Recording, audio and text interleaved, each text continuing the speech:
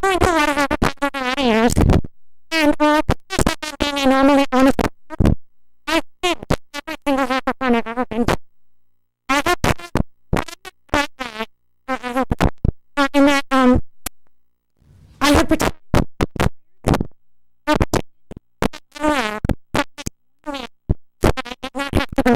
and eat with my friends. And the problem is not that I don't want to be with my friends. I love the socializing. The hallway track is the best part of any con. But and I came to the realization that I am a snob. I'm a food snob.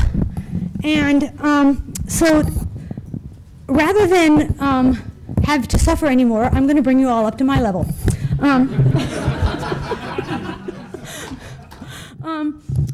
Really, when I began to research this talk, I began to understand that the reason I'm the way I am is because I was programmed that way. In my defense, my parents are both food snobs. My care packages as a child at summer camp and when I went away to college consisted of Zabar's bagels, Murray's cream cheese, and smoked salmon. Yes. I got scones with clotted cream from England. I got figs with prosciutto to wrap around them. Other people got chips and cookies and stuff like that, and this is what my parents sent me. And everybody's parents embarrass you as a child, but some of my most embarrassing moments, have you ever had them have to hold a plane for you while your mother explains in detail where she got the tortillas she's smuggling 4 suitcases of? My childhood was wasted trying to find the perfect New York meatball sandwich in California and the perfect Mexican food in Manhattan. So I spent a lot of time thinking about the whys, and I came across the most interesting book. There's a man named David Kessler. He was head of the FDA for 7 years under Clinton, and he has trouble controlling what he eats. And so he decided to research. Come on up, guys, because there are bags on the chairs for you to have. Okay, and when he decided that he was going to, I need to walk around, and it's hard to paste because this is taped on. When he decided that he needed to figure out why he was compulsively addicted to certain kinds of foods, he began looking into the whole science behind food. And he discovered, much to his surprise, it led him not only to neuroscientists, but to flavor makers in the FDA and to people like Firmenich, whose only job it is to come up with fake chemical flavors of things. And his research led him to write a book about it, which is called The End of Overeating, and I strongly recommend it to you. Now, mind you, it's written for public consumption, so it's an easy read.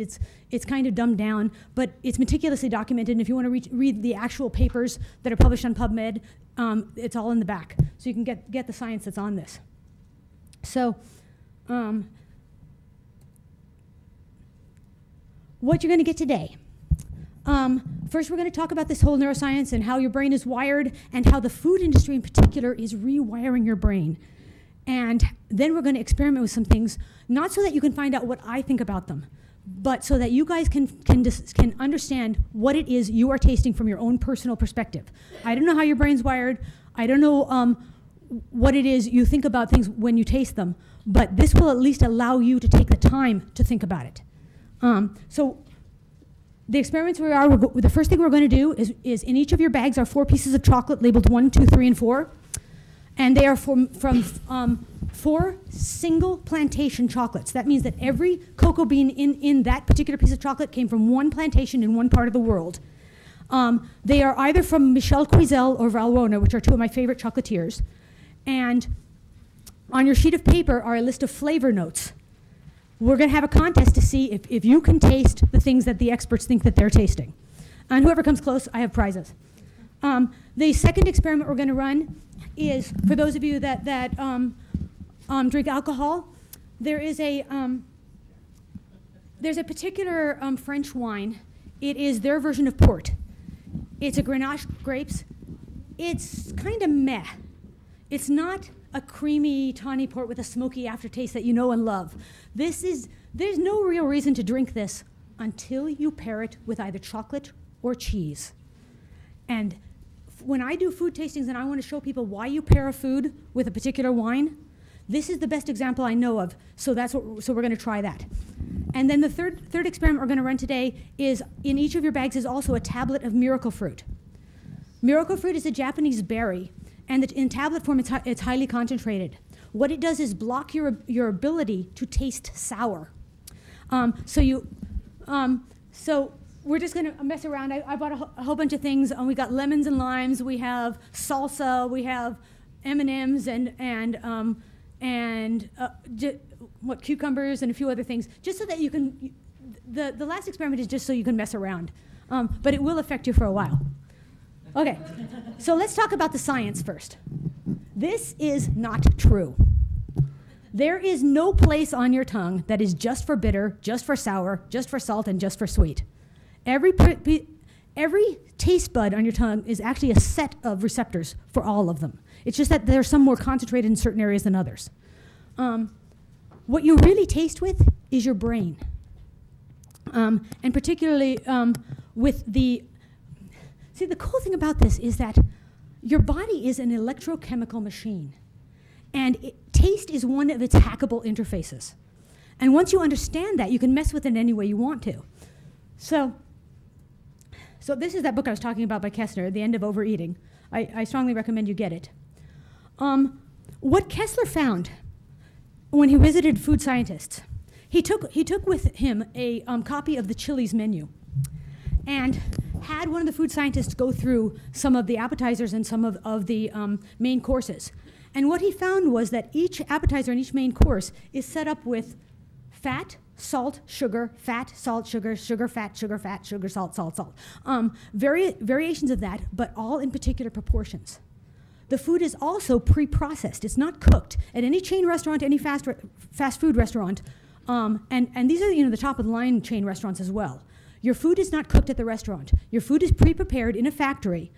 It is pre-digested for you. For example, if you order something like a chicken breast, the food is the chicken breast is put inside of a tumbler where it is tumbled with whatever liquid they want to inject it with, whatever oil and flavorings and those of you who are in the back, you need to come up and get bags and oh good, Render's handing them out, with the stuff you're going to taste.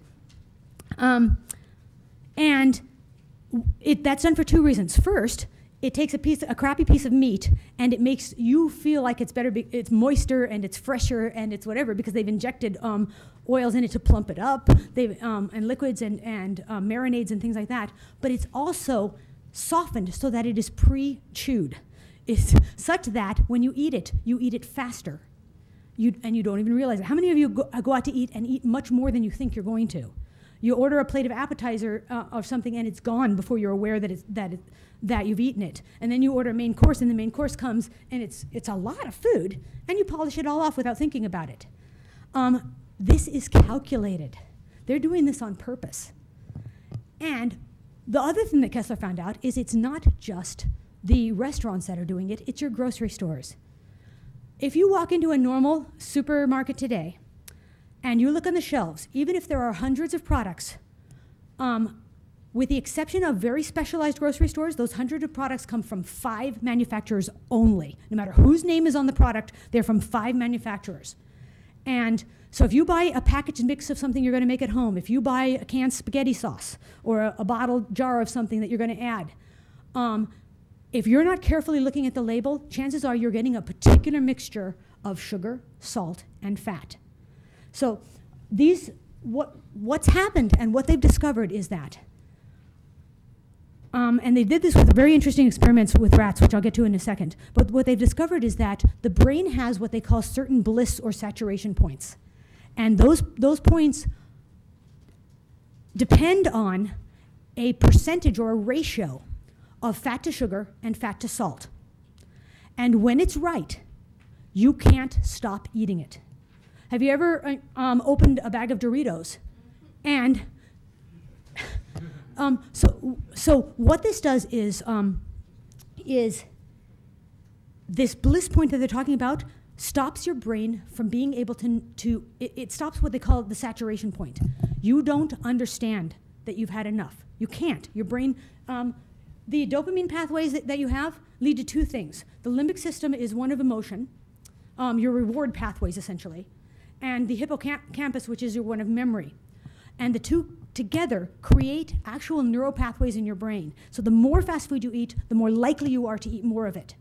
And unless you know that, this is all happening to you instead of for you. I think I'm probably confusing you, but the experiments, here's the kind of experiments that they ran. They took food that rats kind of like, and they put it in one corner of a cage. They took foods that rats can't resist, and they poisoned it in such a way that it made the rats sick, and they put it in the other corner of the cage. Then they put the rats in, and the first thing the rats did was run to the corner of the cage for the food they really like, eat it up, and get sick. Normally, then the rats avoid that food for the next week or so. It takes about a week for them to forget about it, unless they alter the fat-to-sugar ratio of it. And when they alter the fat-to-sugar ratio, the rats will eat it anyway, even though they know they're going to get sick. They can't stop themselves. That's what's happening to us. That's what the food industry has been doing on purpose. Why do you think that your proportions are so big? So what makes me different is that I can't do it. You know the freshman 15 pounds that everyone gains their first month of college, their first semester of college? I lost weight because I couldn't eat the dorm food. Because my parents didn't eat it, I don't have the same neural pathways naturally. So while there are some things I will overeat, if you take me out to Nobu, I will overeat on brilliant sushi. But at $200 a person, that's somebody else has to pay for it. But I can't stomach some of the food. I'd rather go hungry. And it's only because my brain is wired differently. So what I want you guys to do is understand enough about this so that you can do the wiring of your brain. Wire it any way you want to. It's your brain. But understand and don't let things be done to you. Do it yourself.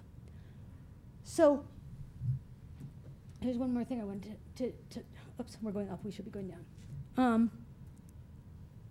So what's happening with the commercially prepared foods is that they are taking over you. And one of the things that they found about obesity in particular is that it has exactly the same neural responses as any other form of addiction. You become conditioned to it. You become unable to stop it. And that, I think, not only is it dangerous for you physically, but I find that particularly offensive that someone or some group of people would believe that they can do that to me.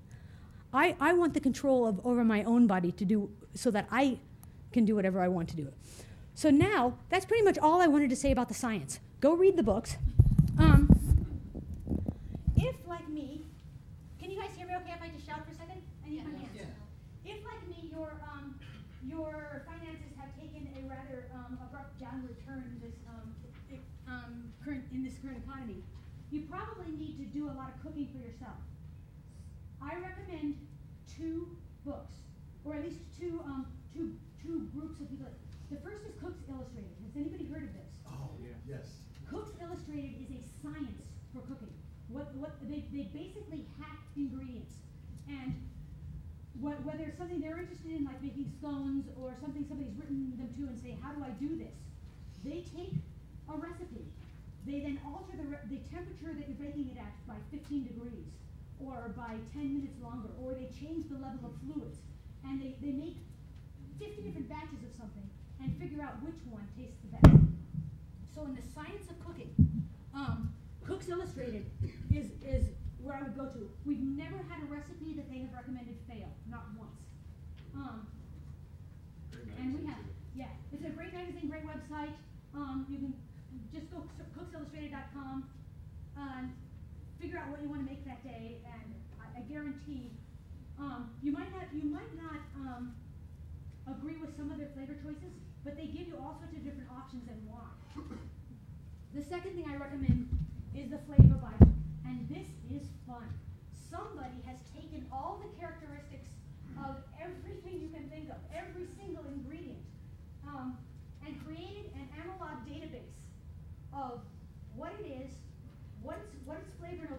and what it's going to go with.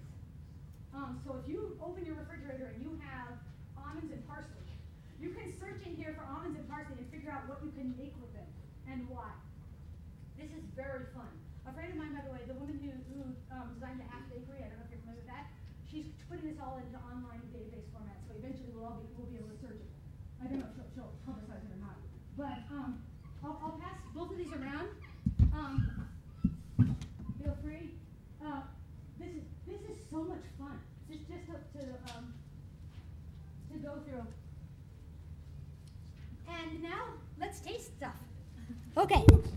So, how many of you have ever been to a chocolate tasting before? Okay, then you already know what I'm going to talk about. I chose chocolate instead of something else like cheese. Excuse me, because it's more approachable for most people. But like wines, like cheeses, chocolate is a very complex food.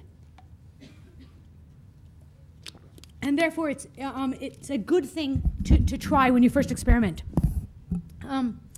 So, what I want you to do is I want to open up your bags and take out those 4 little bags. Does everybody have a bag? Yeah. Does anyone need a bag and a score sheet? Okay. So I don't know how readable that is. That's a chocolate tasting wheel. These are how the experts divide. Render back there. This is how the experts divide the chocolate flavor notes. Sweet, chocolatey, aromatic, roasted, earthy, medicinal, fruity, and dairy. You also sometimes get things like citrus. And in that, of course, there are all these other subcategories like caramel or nutty or whatever. And I wish I had one of these for everybody, but I don't. But I'll put it back up on the screen for us later. Oh, what did I do? Hold on. The first thing you're going to do is you're going to take your piece of chocolate. Whoever's computer this is, come back and fix it. You can take a piece of chocolate. It doesn't matter which because the bags are numbered. Just remember for your sake which number it is. And I want you to look at it. One of the wonderful things about the taste interface of your body is that of all of your senses, this is the only one that combines. It combines sight, it combines smell, it combines touch, and it combines taste. Okay? So,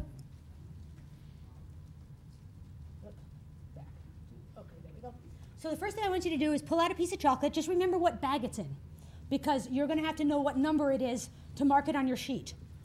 The contest is, the checklist that you have on your sheet of paper contains what the experts think of a particular chocolate, one of the ones that's in your bag. Okay? Your job is to taste each of the chocolates. And by the way, in each of your bags is crackers so that you can have a piece of cracker in between chocolate so that you can clear your palate. Okay?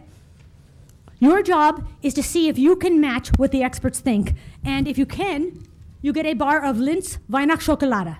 This stuff, if Christmas had a flavor, this would be it. It is only available between November and December, and it's not available in the US at all. I order this from Germany every year, and it costs me as much to ship it as it does to actually, as the bars themselves cost. And it is worth every penny. Okay? So, yes? Technique, are we chewing this? Okay. You are going to let it melt on your tongue. Chocolate cannot be tasted unless it melts, which is why the fat content is so important. So smell it, look at it. Is it shiny? Is it variegated in texture? Is it smooth? And then let it melt on your tongue. And then see what you taste. Breathe in. Breathe in through your mouth.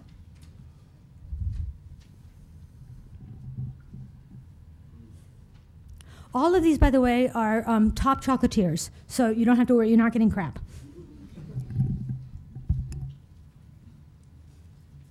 And then take your time.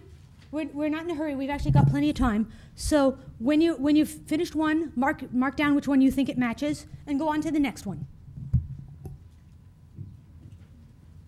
And And meantime, I'm going to have some chocolate.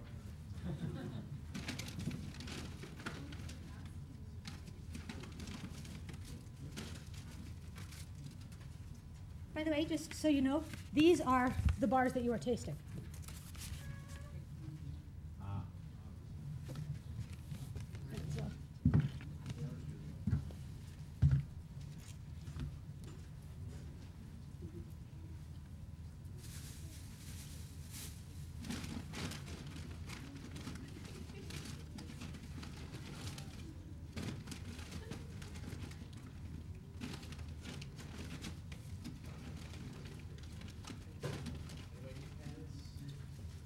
And I have a few extras in case other people win.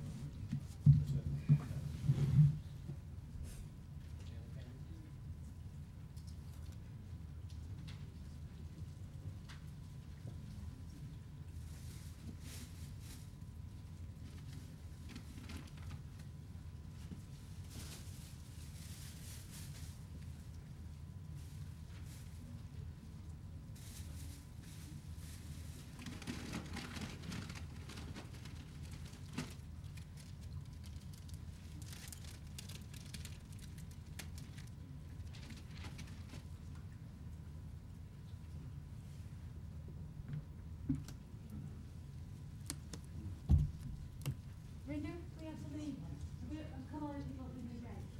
Thanks.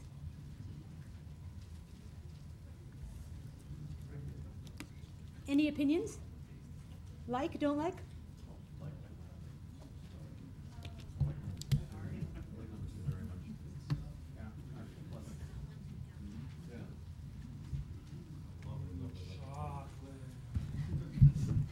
Come give him a bag too. I didn't even get the honor, we didn't even get any chocolate. This is terrible development. Oh my God. Rinder has the bags, right?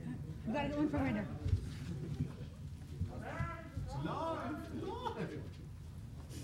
Mm.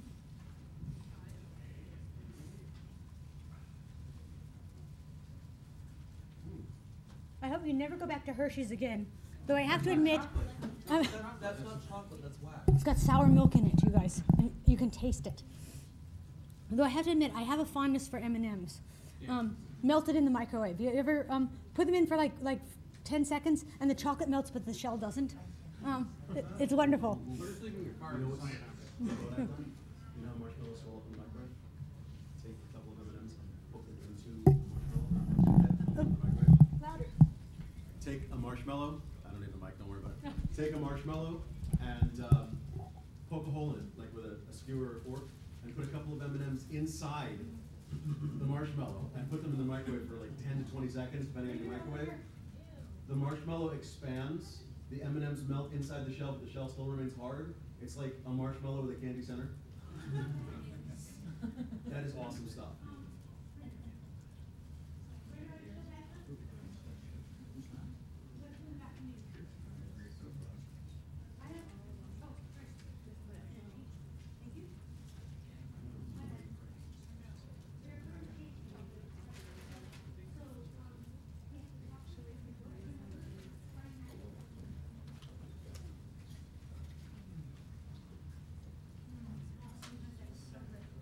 The wonderful thing about eating real food is that you have to eat it slower in order to taste it, and you're going to eat less of it.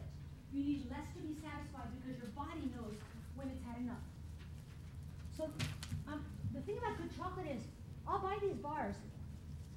I get one of my 12 days of Christmas presents is 12 bars from different plantations or different parts of the world, and those bars will last me a couple of months because I only need a piece or two at a time. You don't have to cram so much more in just to get a decent, satisfying experience of it. You really do eat less, and I think that's one reason why, for example, if you're eating in restaurants in Europe, the portions are so much smaller, but you don't go away hungry. Unless they're owned by an American. Yeah, unless you're going to McDonald's in Germany. Okay, how are we doing so far? Almost there. Okay, let me know when. We've got at least a half an hour, so we're not in a hurry. Take your time and enjoy.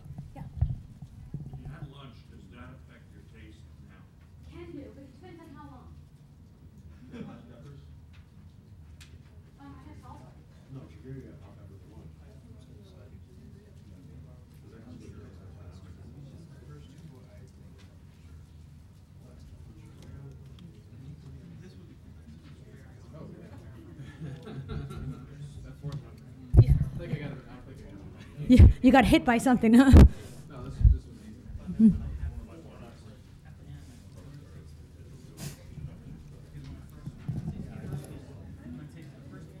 Oh, wait a minute. Okay.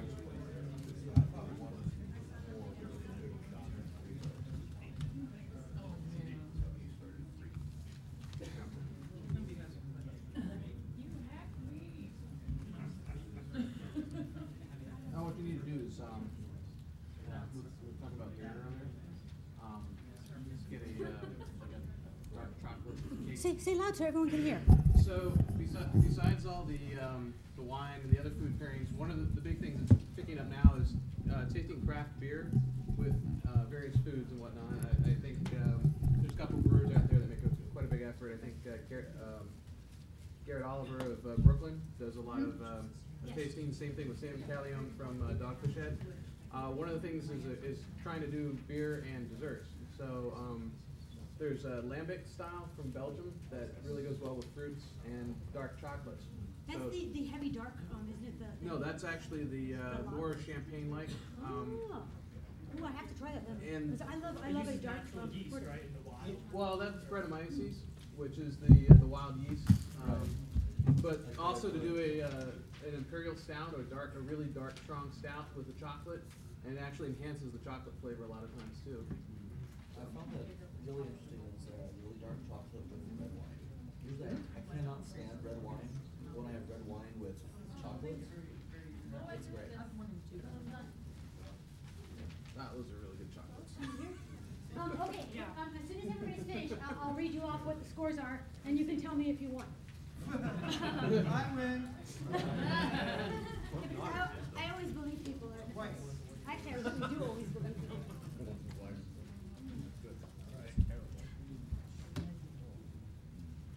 But I want to make sure everybody's had a chance, because we've had a few people just come in. But aren't they good? Aren't these ones really worth having? Now, Every time I go to Belgium, I just bring back a bunch of chocolate. I bring an extra suitcase. Which brand do you like from Belgium? Actually, it doesn't matter. I know, you can just go to really the supermarket and just get what But it's amazing what you can find now with certain ones. Zabar's is on 80th Street and Broadway in Manhattan. It's very funny because Zabar's has always been known for like, no matter where you are in the world, if you crave something, they will send it to you. But they actually have the best prices for certain things. They roast their own coffee, so their coffee is absolutely effing fantastic. And now they've started with their own bars. I brought both dark and their dark milk for us to have with the banyuls today, and it's quite good. But sometimes you can find some particular house brands, local brands that are inexpensive. I mean, these bars are half the cost of these, and just as satisfying. Wegmans, I don't know if you guys have Wegmans. This is where you guys are. They do it. They've come out with their own now Wegmans house brand, which is quite good. Anybody in California or anybody who's online, have you joined the Cho beta testing club yet? Yeah, John. Cho, that's TCHO. A couple .com billionaires decided to start their own chocolate company, and they've been beta testing chocolate for a while now. And you can join. You can sign up, and for like $5, they send you a bar of something, and you send them back your comments on it. Is it too citrusy? Is it this, whatever? And they've now got, I think, 4 or 5 different versions of each with their own different flavor notes, but they keep coming up with more. So I recommend you guys all go to Cho and sign up. But they're in Barcadero in the Bay Area, right in San Francisco, so you can just wander down there and try stuff too. Scharfenberger's another really good U.S. brand. Okay, we done? We're gonna try this? Okay. Let me get a sheet so I know what I'm actually telling you about. If you're new, come up here and get a bag of something to taste. You missed the actual contest, but you won't miss the food. All right. The first one on the list is B. It is highly, and it's B only because this is my own personal code because of the box color. It is highly aromatic, exceptionally long finish, combining a toasty, spicy, and herbaceous notes with flavors of ripe tropical fruits and licorice sticks. B is, hold on, find out which box it is. B is number 4. Yeah. Okay, so this is Michel Cuizel's Via Gracindana, and it comes from the island of Saint-Thomé, just off the coast of Africa. Okay? So, number 2 is O. O has hints of vanilla in it. It has honey and spice cake and caramel, and a lingering aroma, of mixed dried and black fruits. O is number 2. Okay.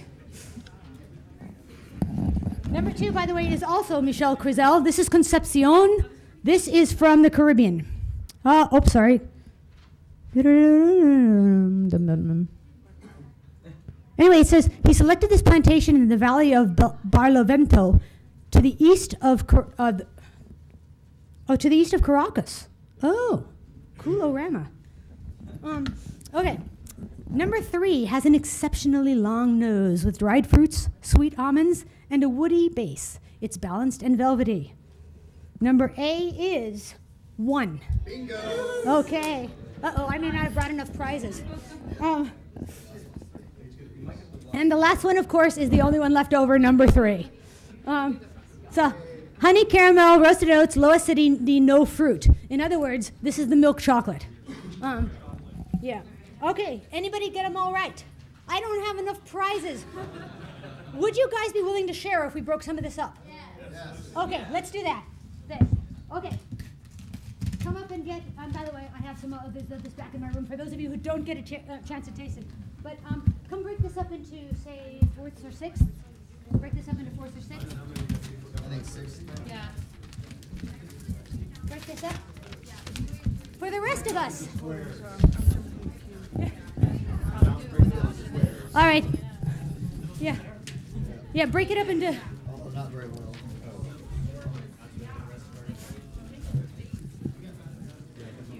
I have a few more bars of this back in my room, so I'll bring it down tonight to the bar, and we can have some anyway. So, they used to sell this in the U.S. They don't anymore, and it's a big tragedy because this is for me is a Christmas, a childhood memory.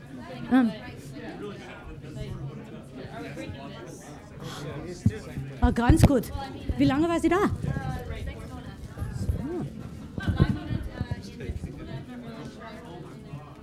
Oh, ausgezeichnet. Das wäre viel Spaß, ne? Ja.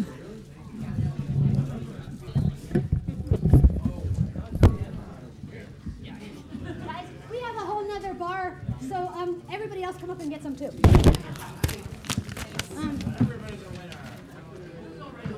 And then we're going to try the next thing, which is the wine. So let's break this up into single squares. It actually has single single serving. So if you each take, it is. We would each break it up into single squares. My hand is shaking because I'm too excited. Excuse me. Thank you very much. Thank you. Oh, you guys, I'm just glad that you guys are enjoying this as much as I am. Okay. Here. So somebody take some and break it up and share it out so this goes faster. Thank you. Yes. Isn't it? It's amazing. Nothing tastes like this, I swear to God. I'm gonna have to get some friends to ship this. Can I take a look at that first? Yeah. So do you buy it from friends in Germany or from a shipper? For a while, I had a remailer in Switzerland, and I would just have Lynn send it to my remailer, my remailer send it to me. There is one mail order place called Bavaria, whatever. Ping me and I'll get you a link. Well, I was wondering if I might be better off giving friends a... Everybody get some? Okay. Unfortunately, I now need you all to clear your palettes if you still have some crackers left. And if you don't, go get a chip. Where are the... Like one of the blue ones? Yes. If you're out of crackers, come get a tortilla chip and clear your palate. Then we're going to do the next thing, and then the last thing we'll just do in a hurry. There are 2 things that you can try right now that we're going to do. If you've never had real balsamic vinegar, you don't know why people rave about it. This bottle is $250. What? It was a gift. It's also past its sell by date, so I can't. There's none for you guys to share. This stuff is the closest affordable I have found to it. Real balsamic vinegar is not vinegar. Real balsamic vinegar is aged like wine. It uses grape most, I think that's what they call it, and it is aged in wooden casks, and it tastes like candy. It is syrup. People who buy this stuff wander around with little silver spoons and dole it out on top of their peaches or on top of something else. But they wander around with like silver demitasse spoons, and that's it. So this stuff, when I use this in anything, when I drizzle it on a dessert, or when I put it as part of a salad dressing, or when I add it to gravy or to something else that I think it needs, you need very, very little of it. It's highly concentrated. It's very sweet. And it's just delicious. The flavor that it adds is unique to itself. I can't really describe it as anything but balsamic vinegar.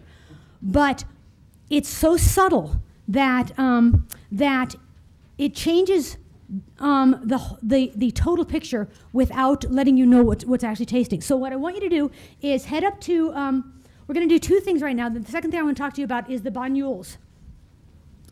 And this because it will optimize our time if we do both at the same time.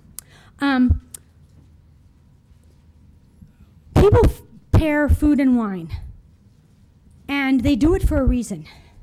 Because both of the things that you're tasting are better paired than they are apart. The sum is greater than the whole. And the best example I have of this is this wine from France. It's a Grenache. It's called Banyuls. It's France's trying to do port. So it's not a single vintage, it's a blend. And by itself, there's absolutely no reason to drink it. It's just meh. It's truly unremarkable and uninteresting until you pair it with either chocolate or cheese. A beautiful blue cheese, and it's amazing, the change. Chocolate is not as strong, but I didn't know how overpowering the cheeses would be, and people are very particular about their cheese tastes. So I thought it would be much more approachable for everybody if we used chocolate. So in the little cups to the right, where there's the whole lines of cups, you'll find banyuls. And you'll also find little broken up pieces of the Zabar's chocolate, milk and dark, it doesn't matter, take your own preference. So what I want you to do to taste the balsamic vinegar, come get one of those little spoons, wooden spoons, just dip it in one of the three vinegar things, and just taste it. That's it'll be interesting. You'll like it. You'll be surprised. This bottle sells for around $40, $45. So it's quite affordable. It will last you 6 months easily because you use so very little of it. When I'm making a salad dressing for 4 or 6 people, I'm using maybe a teaspoon of it. You don't need much more of that than that. So come and try that.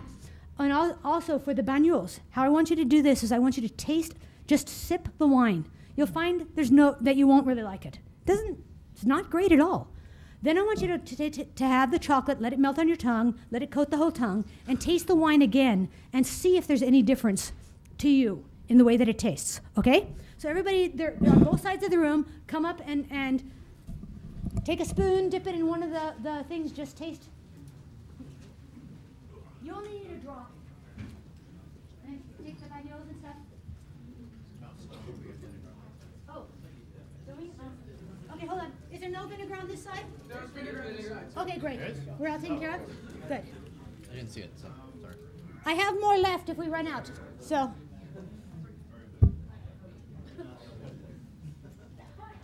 But don't be afraid to experiment. Not what I think of what I think. Yeah, you're right. That is interesting.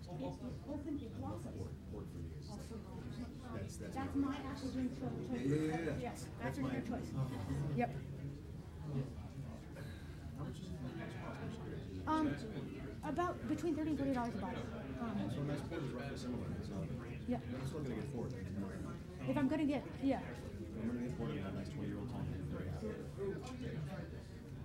So by the way, here's the lowdown on the screens is the lowdown on the balsamic vinegar and what makes it different.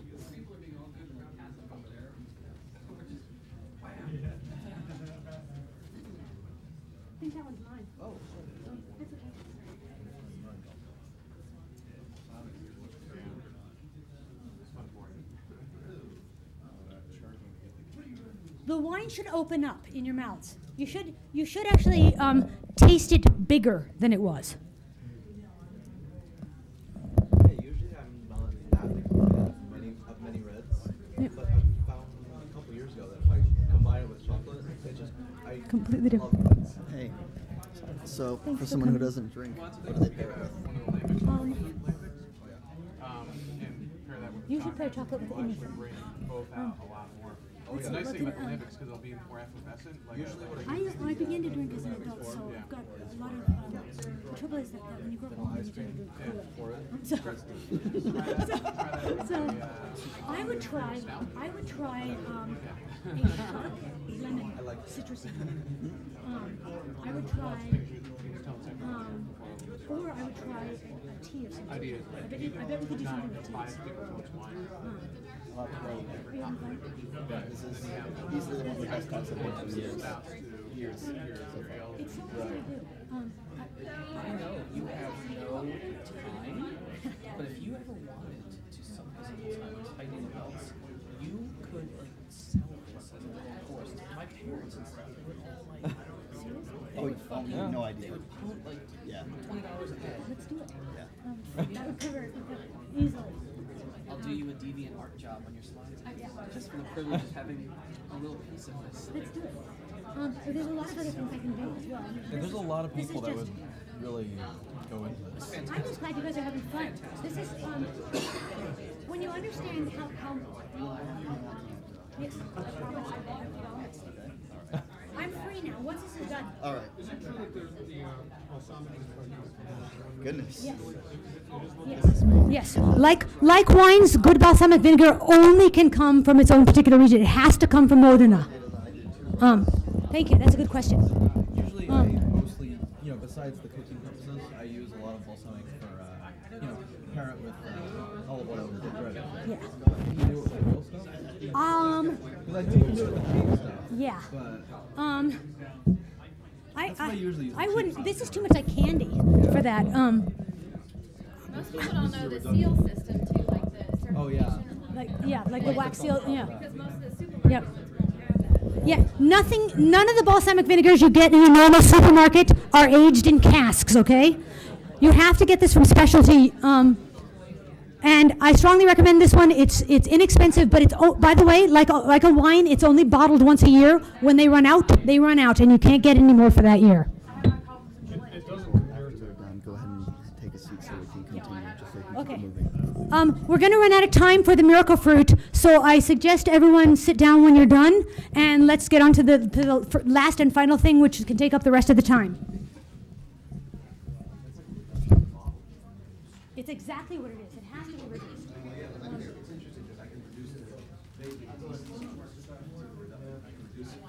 Sometimes, but it's not going to come out the same. No.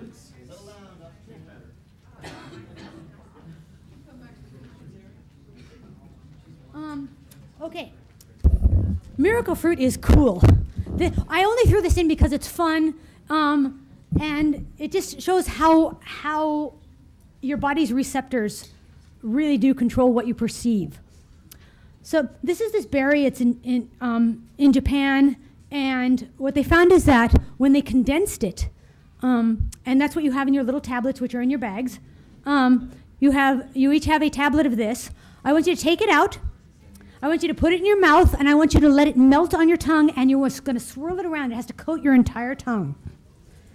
I'm afraid that this is going to affect you for at least an hour. You are going to feel very weird, I promise.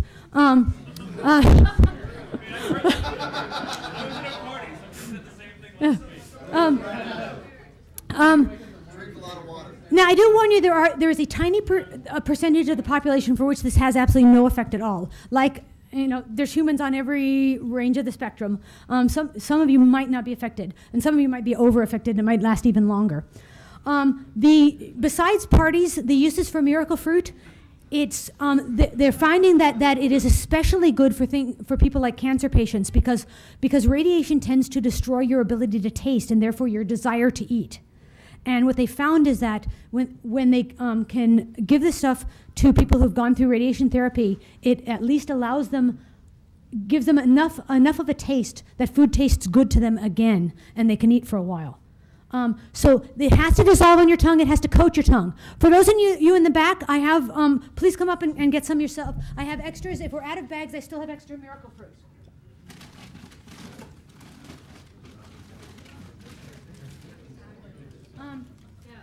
Can you pass out there? Yep. The nice thing about the miracle fruit right now is ThinkGeek is selling them buy 3 get 1 free. Get it from Render, the guy in the hat right there. And so if you bought 3, you got 1 free. If you bought 6, you got 1 free. But if you bought 3 and then bought another 3 and then bought another 3, you got 1 free. So that's how I help fund this. And also because you get lots of things with your extra geek points. They're about $15 a box for 10. Now normally I give people a half a tablet at a time because then it only lasts for about half an hour. But I wanted you guys to have the full effect of this. Does it work? Works for John. Okay, once it's dissolved and you've allowed it to coat on your tongue, come and taste everything else. The lemons are going to taste like lemonade. The cucumbers are going to taste sweet to you. Salsa to me I couldn't eat because it was too sweet. Strawberries I couldn't eat because they were too sweet. It gagged me. They were so cloying. There's M&Ms. There's marshmallows. Just come and try things. Feel free. No. There's one next to the water can over here. We can use our little bags. Here's also the garbage bags and things.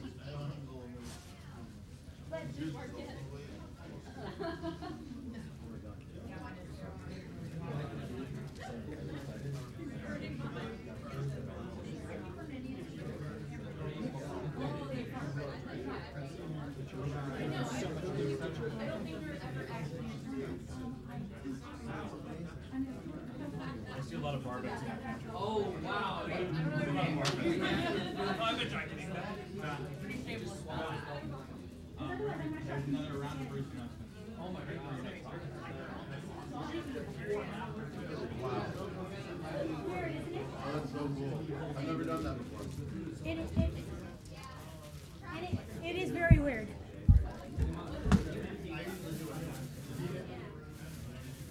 Okay. Where's the wastebasket? Here. I dropped this one.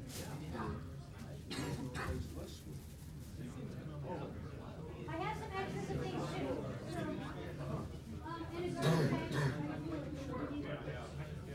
But basically your job now is to go and find things to taste until the stuff wears off. Balsamic vinegar tastes so overpowering. Cloying, doesn't it? Yeah. It's too sweet. cloying, Yeah, that's what I thought. Biting my tongue. So are you done?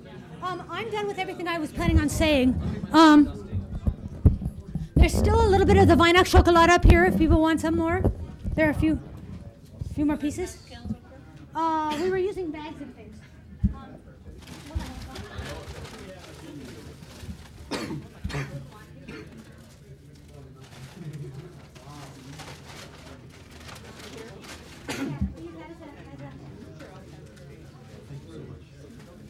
Hey, Mouse, can you get this as Zamar's? Yes. As a matter of fact, that's where I get it from. Where do you get the miracle fruit? I got that from ThinkGeek. You can also buy it on eBay, but I found that sometimes you'll get a different brand on the eBay ones, and they're not as strong. So definitely, if you buy the miracle fruit, you want the green boxes, not the yellow. The last time we did this, some people, I had some of each. The yellow turned out not to be very strong, and people didn't get nearly the effect that they do. Yeah.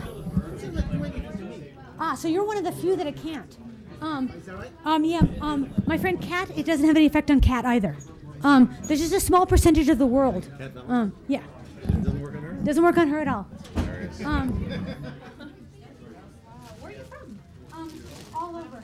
My parents are very coastal, so I grew up down I haven't seen Zamar's anywhere outside New York City. There isn't.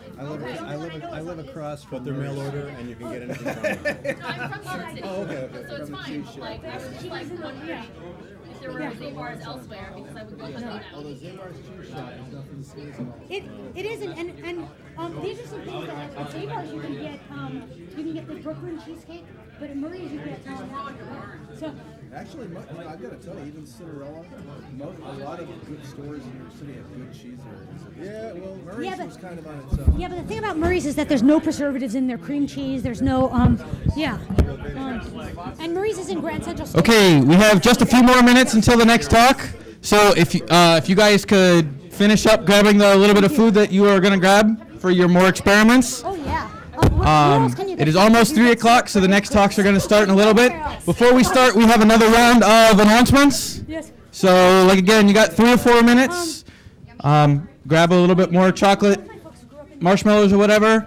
Take your seats. There are still talks going on in the main conference hall. So you got about, like I said, you got about 3 minutes. Thank you.